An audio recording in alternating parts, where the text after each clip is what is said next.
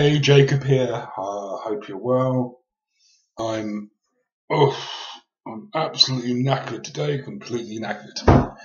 I have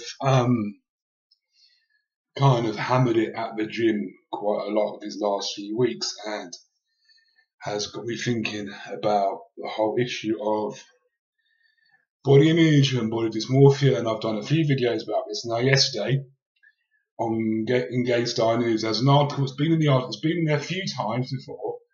Granted, about a young man who has body image issues and body dysmorphia images, and the comments were horrible and vile and judgmental, and showed that I'm ashamed of my community sometimes, utterly ashamed of my community and these vile, judgmental little queens who are saying that it's all about attention seeking and blah blah blah. I can tell you it's not, okay? I have at times wanted to take my own life because I don't feel that my body is muscly enough, that I'm good looking enough, that I'm worthy enough, all of these things. It is a really serious fucking issue in our community. Young gay men are much more likely to have eating disorders than heterosexual young men. Young gay men are 6 times more likely to take steroids than heterosexual young men. It indicates there is a serious problem in our community around image, around body, because we are completely and utterly obsessed with sex and getting sex and obtaining sex and fucking people and being fucked and all of that. And the apps have made this far, far worse. The gay press is all body conscious. Attitude magazine, quite a few of the hottest young 25 hunks, that kind of thing, perfect bodies, perfect this, perfect that. There's a lot of fucking pressure, and I will name and shame. See that guy there? Angel something. Well, he got really fucking vile. I shared my story and said that I understood how this young man felt, and he said I was attention seeking and seeking sympathy, when all I was doing was trying to make people aware that it is a serious fucking issue, that it is something that affects people very deeply.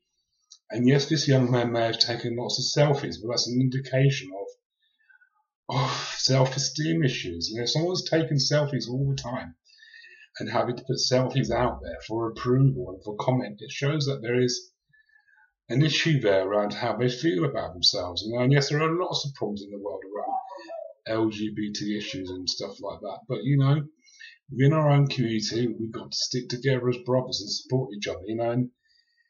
And yes, I do prefer beefier guys, but they don't necessarily have to be muscle beef, just stocky guys, that's what I prefer, but I'm not going to judge people and belittle them because they don't have a perfect body,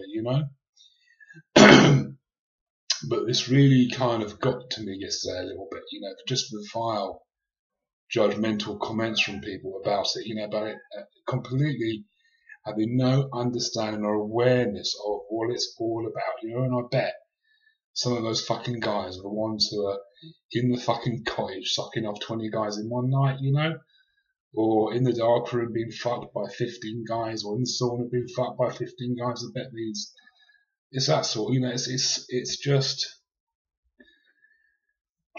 it is a serious issue in our community. It really does deeply affect it on many levels around how guys feel about themselves, how worthy they feel and stuff like that.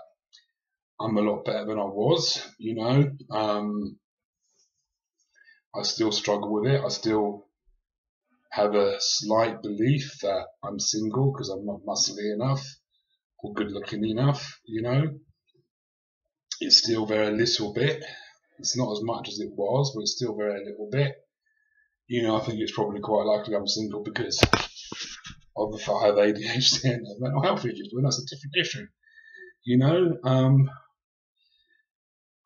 I don't know what to say really. We just have to treat each other better. And really, if you see comments like that on feeds in response to articles, please challenge these bastards. And please put them in their place and let them know that, especially if you see this fucking guy, Angel Laza, he's a completely judgmental little fucking wanker, basically, So, there you go.